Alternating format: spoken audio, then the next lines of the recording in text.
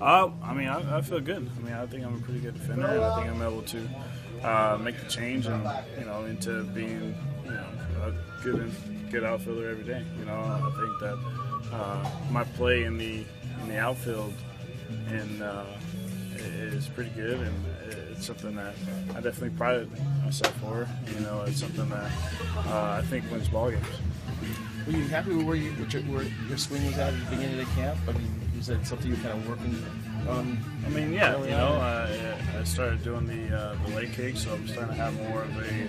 I feel like I'm making more aggressive swings, and I'm attacking the zone, and I feel like I was making good swings. Man. I mean, I feel like I lined out, a couple times, and was hitting the ball deep. And so, I mean, that's the results that I want. I want spring training to be something where it tunes my swing, not have it ready first weekend spring.